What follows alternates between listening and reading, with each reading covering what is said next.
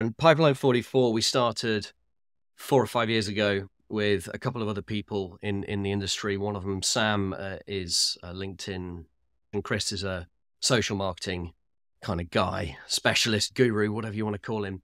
And we came together and we said, look, we can do something about this. So we've put a fair amount of money, put a couple of million quid into developing a platform and some tech.